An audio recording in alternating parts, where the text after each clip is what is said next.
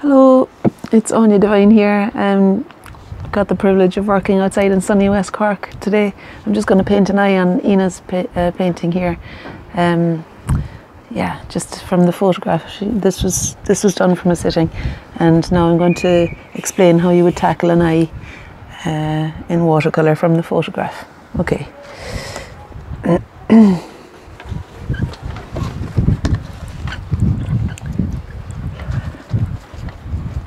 So first of all, I want to establish something of the dark that's in the socket of the eye there on the left as we're looking at her. And yeah,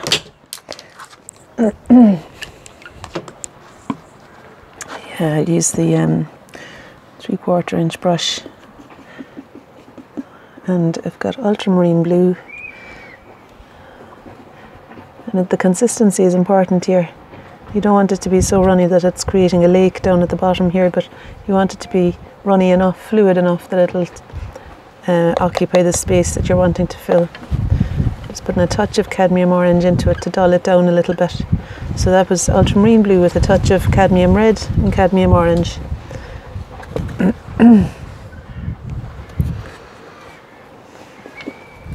The umbrella is flailing around a little bit here.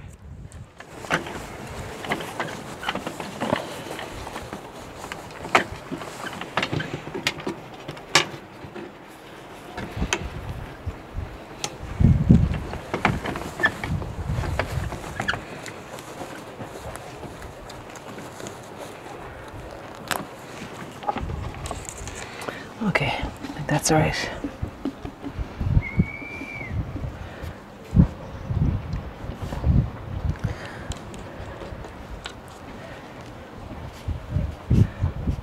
So just filling in the shape of the space made by the shadow underneath the eyebrow. And under the eye there's also a little bit of shadow that's a similar colour that comes up to meet the upper surface of the lower lid there. And I think I'll make it slightly warmer where the eye socket meets the bridge of the nose. I think varying the colours that you use is important around the area of the eye. It helps to distinguish parts from each other. Okay, so I've got some sort of a way in now. I'm finding the landscape of the eye through locating the darks and lights in the area.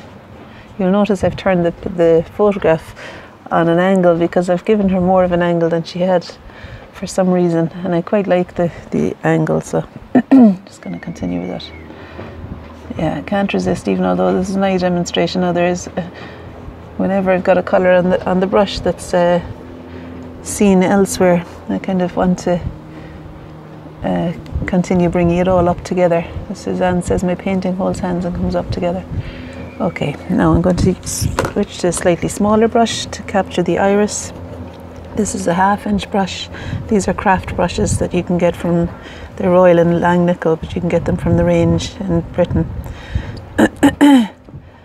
And the joy of them is that they're firm bristled and they come to a fairly fine edge.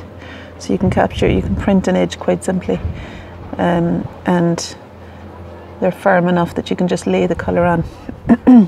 So what I want to do now is to identify the position of the iris there. I think I'd actually go down to the even smaller one. There's a 1/4 inch one that's really the best size for describing the shape of the size of the iris. I'm not going into too much the shape of the iris. It's really just to capture the rough position of it in relation, say, to the eyebrow above it. And when you're painting, say for example the upper lid, you want to look more at the shape of the space of skin between the upper lid and the eyebrow than you do want to focus on the lid itself, because then you're thinking, oh my god, I'm painting an eye and I have to be careful. So really see if you can ease the pressure by seeing just in terms of shape and size of things. Okay, the wind here is handy because everything is drying quite quickly, which is very useful in the area of the eye. You want to be able to let things dry so that you can clarify. Now I'm putting some more cadmium red into the ultramarine blue there in order to get a darker tone to represent the dark of the upper lid. And there's a few directions to the upper lid. If you can find a couple of different directions, then you're on your way. So I'm painting, I'm going to put some Van Dyke brown in there now as well, just to give it a richer dark. And I'm finding the climb up here, and again, you don't want it to be too harsh and hard. It's still fluid, the brush is still held together by the paint. And actually I'm going to include some, the brush is held together by the water. I'm going to include some of the dark of the eyebrow as I introduce dark into the eye area itself. I think it's helpful to also re-emphasize the darks on the eyebrow, knowing that you can always go back and make it a bit milder later on if need be. So I'm going to use the dark in the upper lid and finding the direction that way and the direction this way, and considering possibly which corner of the eye is higher than the other. And to get the corner, I'm going to make some cadmium red. Just put some cadmium red into the colours that I was already using, so it's not pure red, in order to identify the kind of watery inside corner of the eye there. Yeah, and maybe that could also be used somewhere here, like around the upper lid.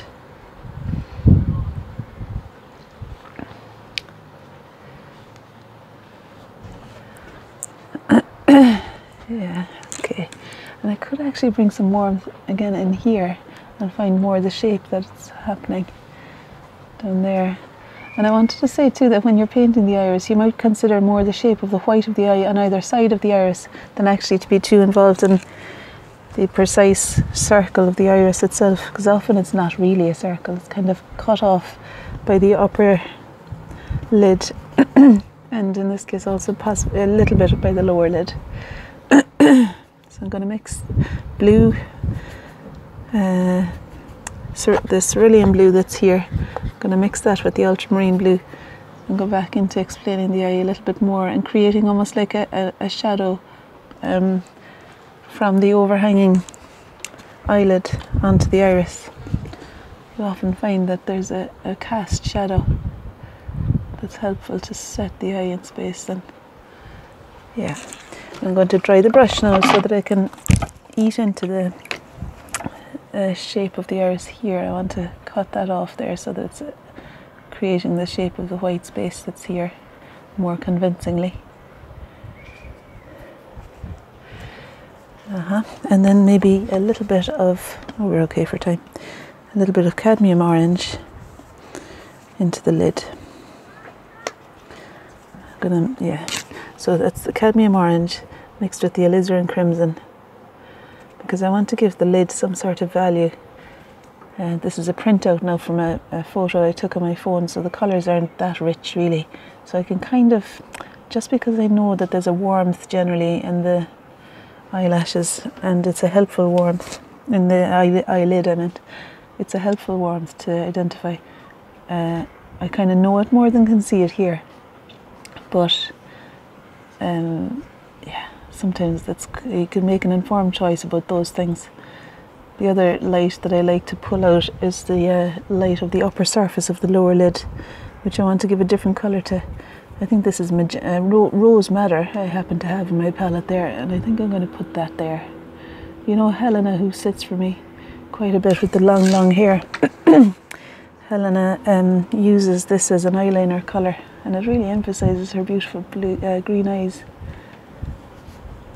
having that bright rose madder eyeliner beneath them.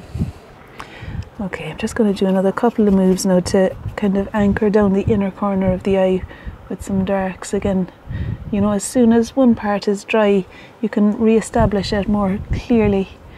I love that about watercolour, that you can let it alone and see what the water does for a while, and then come back to it if need be to make a few more considered marks that'll just assist the watercolour shape and make it read more convincingly as the form you're explaining. And all these little touches are really satisfying. I think the thing is too, as soon as you put in some warmth, it helps the to have some of the opposite. It just gives a bit of a liveliness to it. I wanted to soften the top of the eyebrow there. I put that in quite dark and harshly early on, so I think it could be integrated a little bit more softly into the shadows beneath it as well. Yeah, and you'd be standing back, stand back, excuse me, stand back a lot as you're working, build in pauses, and that allows you to know whether or not what you've just done is working before going too far down the rabbit hole of relentlessness.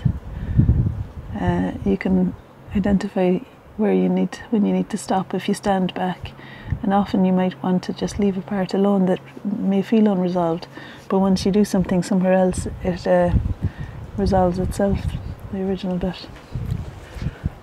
I